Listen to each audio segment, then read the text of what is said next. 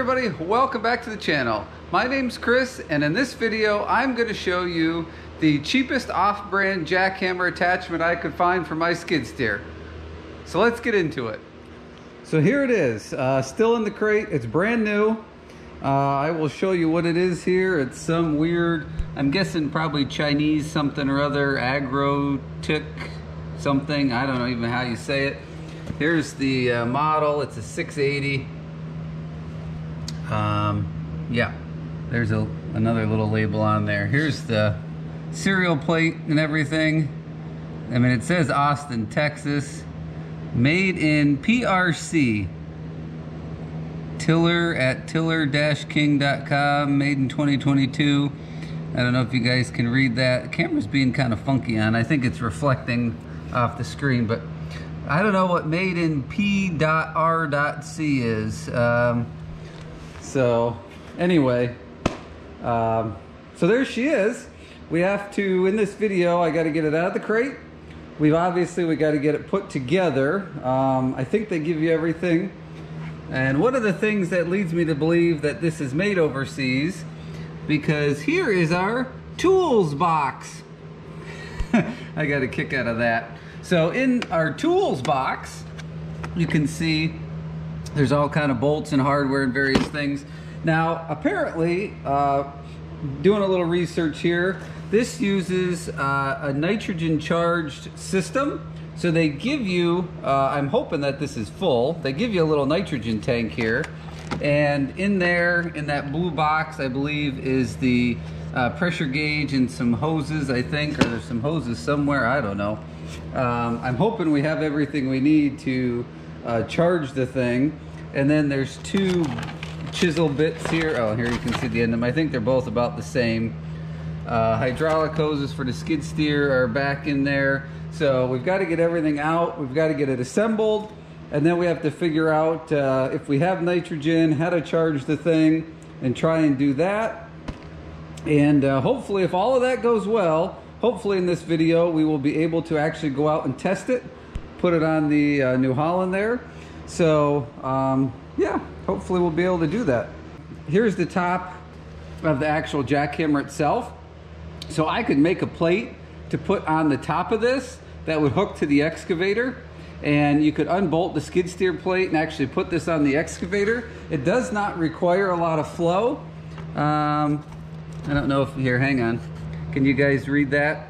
9.5 to 16 gallons per minute is all you need. So my excavator does that without an issue. It falls right in that, I think it's 11, 12, or is it 14? I don't know. It falls in that. So the excavator would actually run this too if you needed to reach into something to do it. So anyway, enough talking. Let's get the crate cut off. Let's start getting the pieces, and we'll see how this goes. It's going to be a lot of fun. According to that paper over there, the working weight on this jackhammer is 900 pounds. So that means these few pieces that we have here to put together are the equivalent of 900 pounds. So they're not going to be super easy to just, you know, hoss around by hand. So we may end up putting the forks or something on the skid steer to kind of help out and get things bolted up and hooked up. So let's get to it.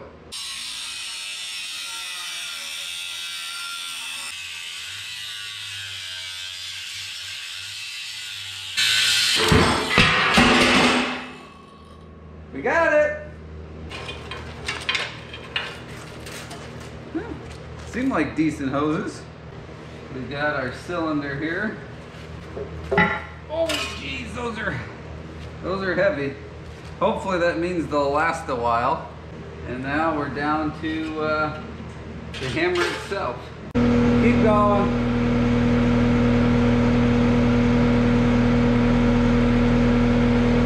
All right, we're working on getting this thing together. This piece is very heavy. And unfortunately, I do not have a cherry picker or an overhead shop crane. Those are both on my wish list, but we don't have them. So the excavator isn't down here right now either, so we're making do.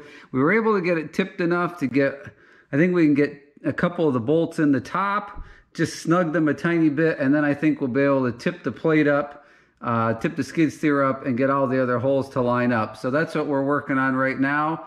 trying to do that.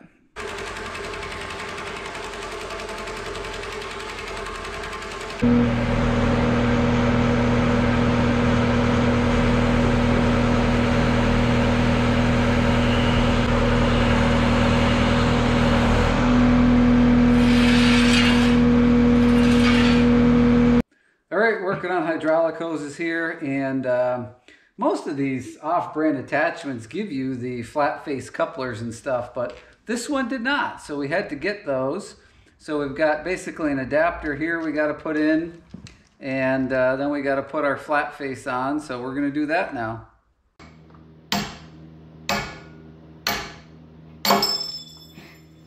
All right, got the roll pin out. Now we can lift this other main pin out of here.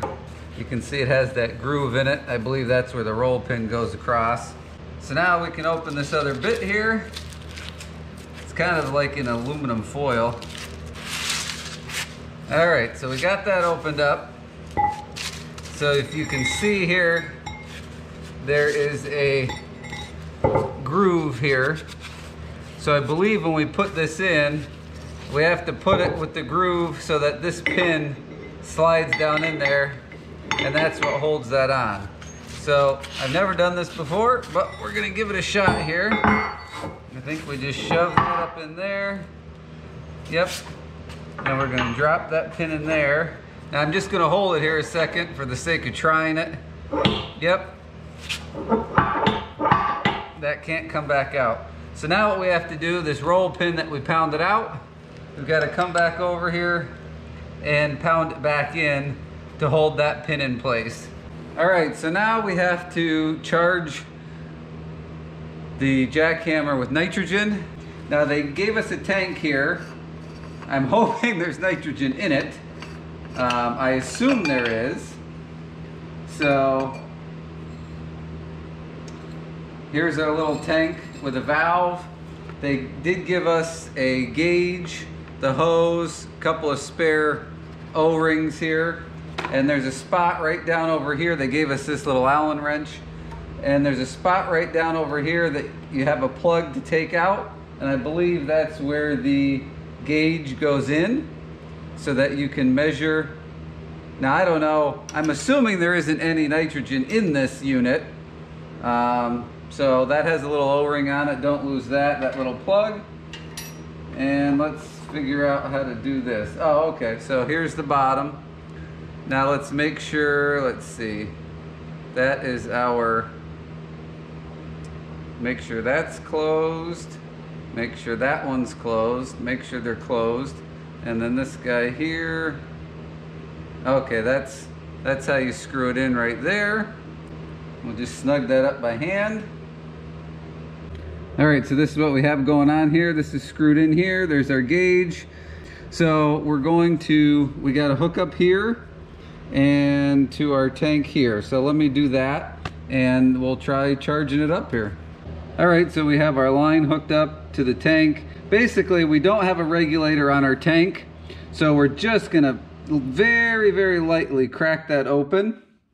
We're gonna go real slow with it, and we'll watch that gauge there and see what happens. All right, guys, it's been close to a week since the last clip of the video. So we tried to fill, pressurize the jackhammer with the nitrogen, and of course the bottle was empty, which, duh, like it makes sense, right? They're not going to ship it with a bottle full of nitrogen. So I took the bottle, I called some places, and there's some of the places around here, they'd have to send the bottle out to have it filled and whatnot, but they had a bottle in stock.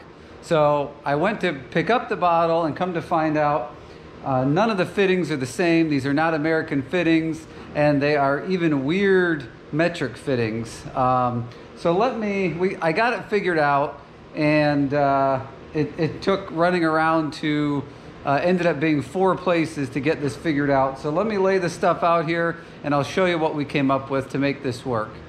So just to go over again the stuff that came with the jackhammer, we have the gauge here and this valve assembly, and they gave you this line, this hose, and then you were supposed to connect, you know, one end, whoops, one end to there and one end to the tank up here. So the first thing that I found out was that the end on this tank, which is kind of what you'd call the American, is nowhere near the right fitting for that. So tried to find some sort of adapter or something, and again, these are just kind of weird threads, so couldn't do that. So that was one trip. So then the next trip, I went to a hydraulic place, and they do all kinds of lines and fittings and things, and so he tried getting me and making up an adapter, and he had ordered something, but it was a weird, like I said, weird thread design, so that didn't work out. So what he ended up doing was we took the, or he did, I had all this stuff with me just in case. So again, this is the bottle that came with the hammer. Let me get this off of here. So what he did, this was a more standard fitting. This valve was down in this bottle. So he took that out and was able to put an adapter piece on here, which got me one step closer to putting this in here. So then I had to run and get this bottle and get the adapter piece because they were out of them. They didn't have any more. So the place I went to, I bought this bottle of nitrogen, and they sell the fittings I needed, but they were out of them. So I bought the bottle there. That was the third place I'd gone to, third trip. So finally, I went to another place that had the fitting I needed. So this will screw, you know, into there, and then this goes into here. And now, whoops, does it revert? Oh, there it goes. Okay. So then what I can do after I put all that together is then take this fitting on the valve and then go down to there like I'm supposed to. So this is not ideal. I don't recommend this to anybody, but it was the fastest way that I could adapt a nitrogen bottle to the weird system that I have to be able to get this jackhammer working. So you know, maybe there's some other fittings out there that would eliminate the second valve here. I don't know. I didn't really care. I'm not going to use this a whole lot, but I just wanted to get the darn thing going. And I was happy that he was able to, between everybody, we were able to figure something out to be able to get this thing moving. So I will have to get all this put together. So that was 4 trips to do that. Now the interesting thing was, when I was at the hydraulic place and he took this valve out of the top of this tank,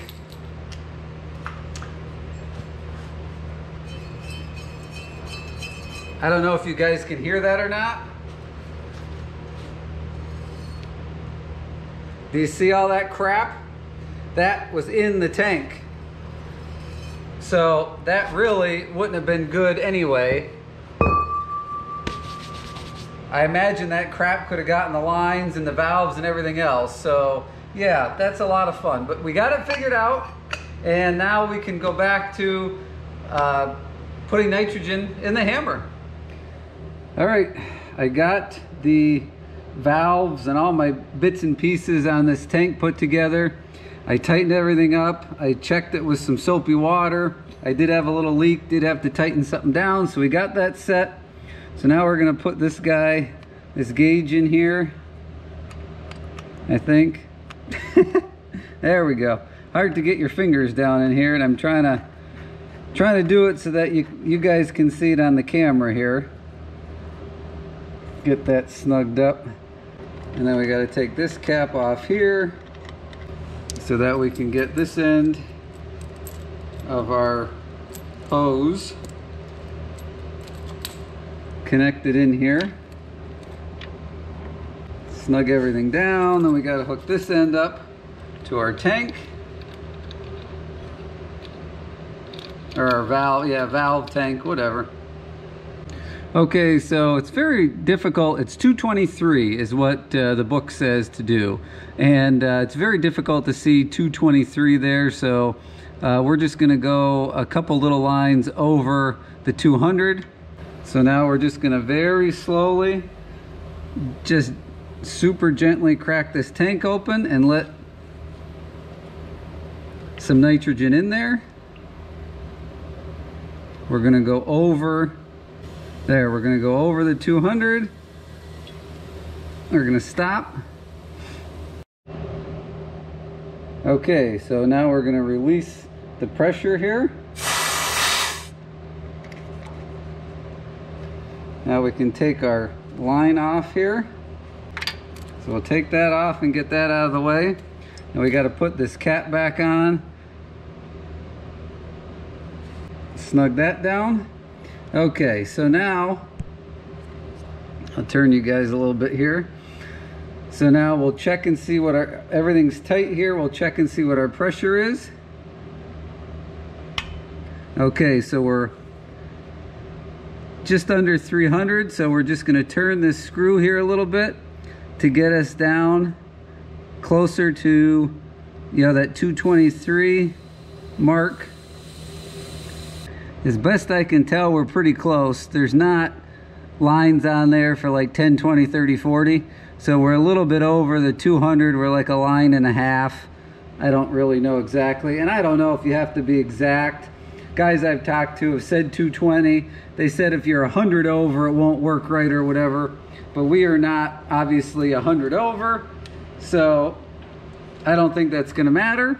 So now we just we've released that. So we take this off, bleed the air out of the gauge, and we're good to go. So hopefully that means we will be ready to give this thing a shot here.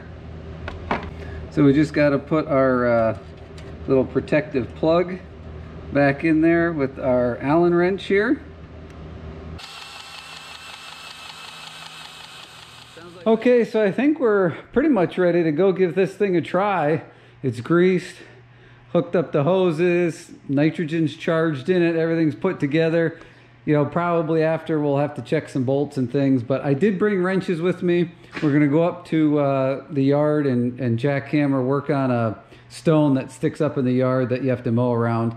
So I grabbed some wrenches and things in case I have any loose connections on my hydraulic hoses because of some of the adapters and things. The only thing I'm not sure of, and I don't know, are you guys gonna be able to read that? Well, you can see the word out and the word in.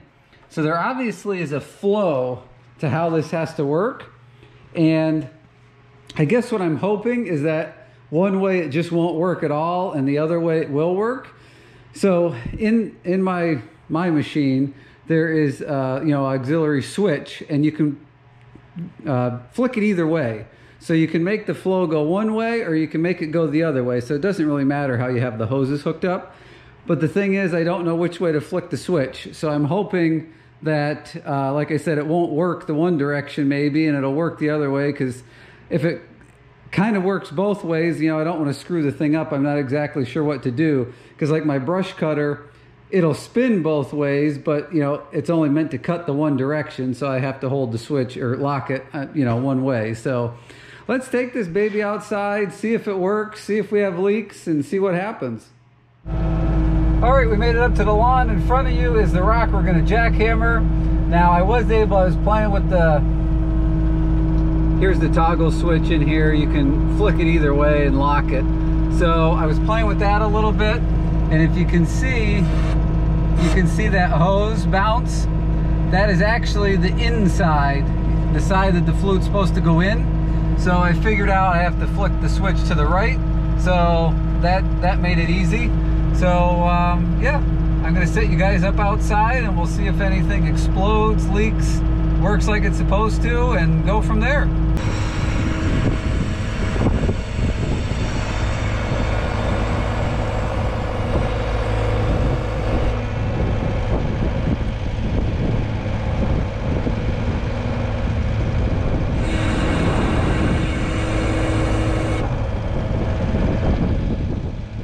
Okay, so it has been hours since that last clip that you saw, and I had to go yet another place. As you could see in the clip, when I went to tip the jackhammer down, At least I hope you could see. The camera was on the opposite side. These hoses were getting pretty taut, and the jackhammer was not vertical yet. So the hoses weren't long enough. So that was fun. So I took them off just to make sure that we got the right size of everything. Went to local hydraulic shop. They made me these two hoses here that I just, rather than remaking the whole thing, we just, I extended them up. And yeah, so there's a little bit more money. We'll go over the total budget, everything I spent on this at the end of the video. But so I had to add, I ended up adding 3 feet. I don't think I quite needed 3. 2 probably would have been enough to be comfortable, but I wasn't sure, and I don't want to be making them 800 times, so we went with 3 feet. And then I just zip tied this little bungee here. Not that there's going to be pressure on them, but the machine was outside, and when I just brought it in now, the hoses had fallen down underneath there. So all I want that bungee to do is keep the hoses up off the ground when I go to set the hammer down. So that's all. So the one good thing that did come of this is when I took off this hose, which is the outlet hose, I saw there was some oil there that was very milky. So either there was oil, some oil in the hammer, or just a lot of moisture that got into the oil. Now, luckily, I hadn't run the hammer. I had just cycled it a little bit. So the one hose got drained out. So what I did was I put the inlet hose on, I left this one off, and I ran it a little bit just at idle, and I flushed all that milky oil out of there before I put the hose back on. So I guess there was a positive. All that milky oil did end up into my machine, so that's something else to watch for here. I've lost track of how many different things. I'll try and go over them at some point, but there's been a lot of little things about this that is important information to pass on to you guys. So it is now, if you can see the windows in the garage door, it is dark outside. So I have to wait till tomorrow to try and test this out again. I'll go ahead and throw it on this video just so you get sort of a full closure. But yeah, so that's where we're at for tonight. All right, another day, another try. So let's head up here back to that rock where we were, and we can actually see if we can try this thing out now that I think I got everything buttoned up where it needs to be. I'm going to put you outside so you guys can see, but it's windy today, so I apologize if there's any wind noise in the video, but unfortunately there's not much I can do about it. So let's get on up here, we'll get you set up, and cross our fingers this thing actually works.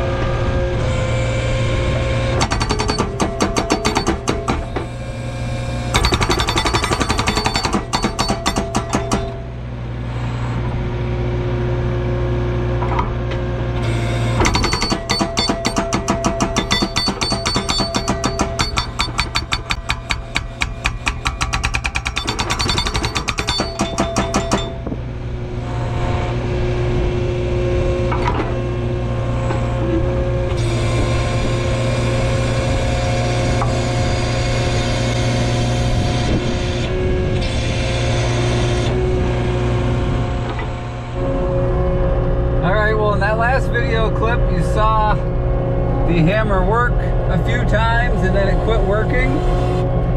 I don't really know what's going on. I went and checked the nitrogen level, and it was down. It's supposed to be like 223, which I don't know how you're supposed to do that on that crappy gauge they gave you. Hang on, I'm trying to drive here with 2 levers with 1 hand. It was down at around 200, so it had dropped from what I originally had in it. So I put a little more power back in there, boosted it back up. We'll see if that works. If not, the thing's broken. I don't know what else to do. So sorry we're bouncing. I got chains on and they're jouncing us. So let's get back up here and try it.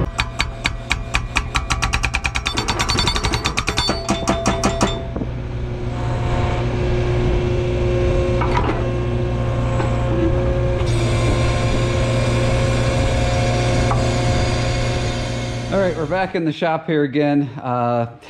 We headed up that last clip and I forgot to turn the camera back on. It did the same thing. It worked for a couple times and then quit. I just checked the nitrogen pressure. It's fine. So I'm not sure if there's a hydraulic oil flow issue. You can kind of see these guys keep seeping. I got them as tight as they can. I don't know if there's just a pressure issue. So what I'm going to try to do is change the way that this machine flows the oil into the hammer.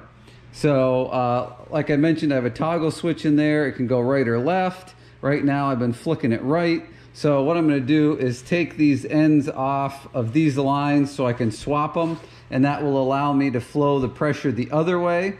And then we'll go from there and see if that makes any difference. All right, I just put the hoses on the end of the bucket, use that as a bench, and swap the fittings around. So those are now opposite. The flow is going to come from the opposite hose now. It'll still go on the inside, but I don't know what else to do, so let's just give this a try. All right, I would say third time's the charm, but this is literally probably like the 6th or 7th or 8th time I've tried to attempt to use this thing, and for various reasons we couldn't. So here we go again. Change the hydraulic flow. I'm going to leave the machine idling, and we'll see what happens.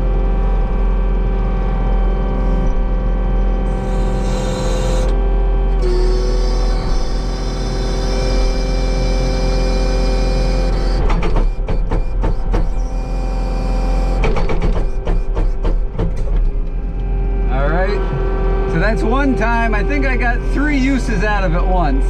So let's see what happens.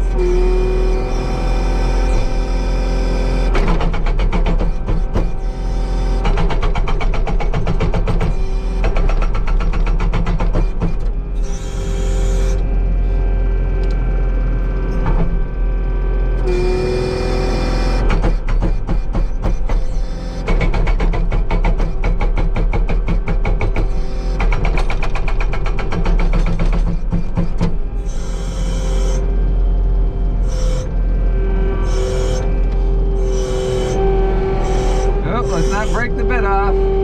This is a hard rock to jackhammer because it kind of comes to a peak on the top. All right, let's see if it's going to work again.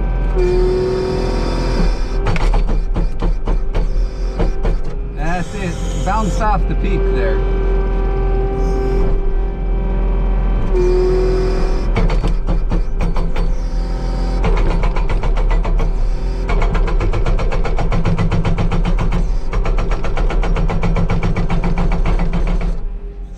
Guys, there she is. We finally got her working. I finished up the rock we started in the video. I went on and did another one and even started another one yet. So I have a little time with it now. Obviously not much, but so I'm sure you guys are wondering how much I paid for this thing. So you can see I paid $1,050 for the unit itself. Now that was at an auction, so I think there was about $100 in auction fees on it. So we're at about $1,150. So then I had to, we'll walk you through this here. So we're at $1,150. I had to get the hose extensions made and the 2 flat face couplers. So I think there's about another $150 in there. So what's that, $1,300?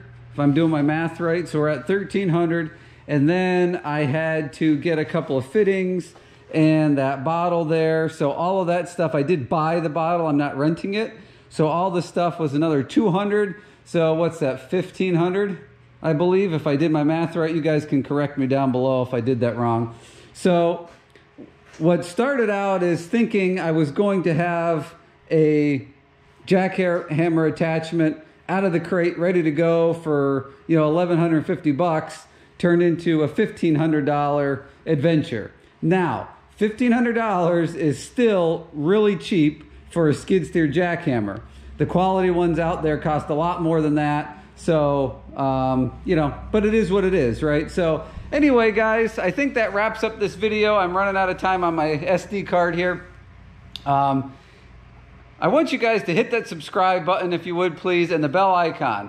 That bell icon notifies you of upcoming videos, and if you're interested in this kind of content, equipment running, but specifically this jackhammer attachment, you know, this is not a long-term review by any means. This is just the struggle of getting one of these things working. So if you want to see how long this thing lasts and you want to see it in action some more, that's why you want to hit the subscribe and the bell icon, because we're going to be using this a lot, and I will show you kind of how long it lasts. And we have a lot of other great equipment videos here, so, you know, like I said, hit the subscribe. And if you wouldn't mind, if you enjoyed the video, a thumbs up, please, on your way out the door. I thank you so much for watching. Hope to see you all in the next video.